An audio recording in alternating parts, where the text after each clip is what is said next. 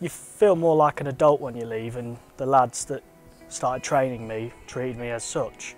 And of course the added benefit of having your own money, which you don't earn when you're at school.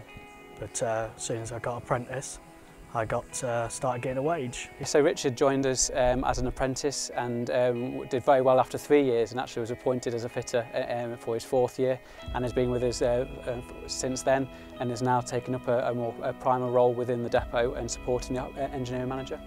I bought a house when I was 23, managed to save up enough for the deposit. It's great living here. I like the area.